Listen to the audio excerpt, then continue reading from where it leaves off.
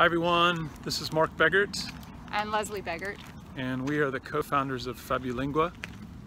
And we are on a walk this afternoon, Sunday, in Austin, Texas. And we thought we would take this opportunity to tell you about the origin story of FabuLingua and why FabuLingua exists. And really that story is Leslie's story. So I'm going to turn the camera around and we're gonna hear from Leslie. Hi, I'm Leslie Omana Beggart, co-founder of FabuLingua.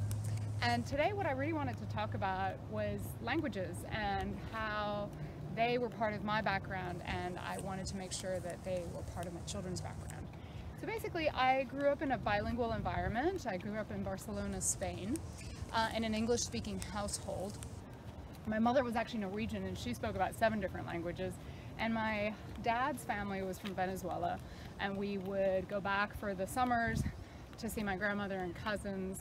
And so Spanish was very much outside our main family home. It was around everywhere, friends and school and everything. In the home we spoke English.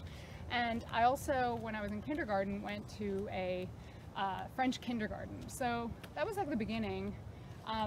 With those 3 different languages. And then when I was about 13, I moved to England, and later on I went to school in England in London, and then went on to Oxford to do psychology and philosophy, and then to Cambridge to do my master's in social anthropology. And through all of that time, I was really interested in anthropological type expeditions. I'd always managed to concoct some expedition to some random part of the world and raise money for it and go out with a team and study some project or another.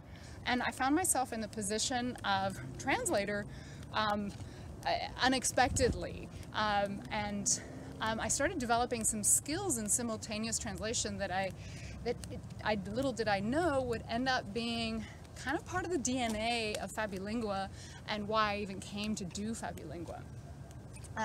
And then the other ways that languages were part of my life is that, so the French that I'd mentioned that I'd done in kindergarten, well, it turned out that 1 year in kindergarten really gave me a leg up in high school when I went on to properly study French the way a lot of British kids do.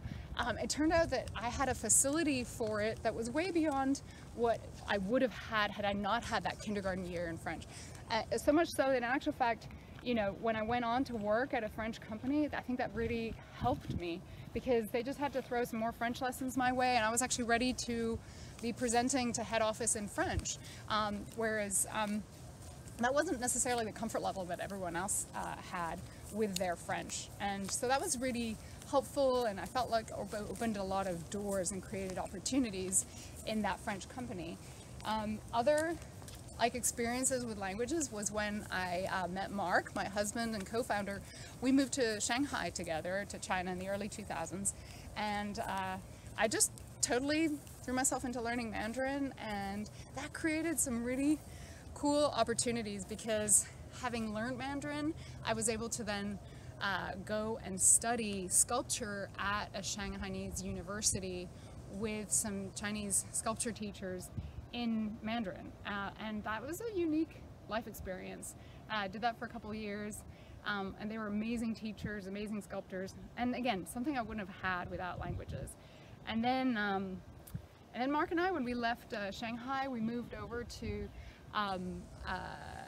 Argentina, and there used a different language to, again, kind of really make the most out of my experience there. We bought various property and totally renovated it and did everything from speaking to builders and architects and everything to way too many lawyers, and had an 8-year business there in real estate, which was really successful and just really, really local. So all of these were really unique and great experiences, and all of them came about from having languages under my belt. So, when I was pregnant with my kids, I was with my older child, I was I want to really make sure that this is part of their life too. That just because they're raised in the United States, they don't have to be raised with just one language. So that was kind of the genesis for the philosophy behind FabuLingua.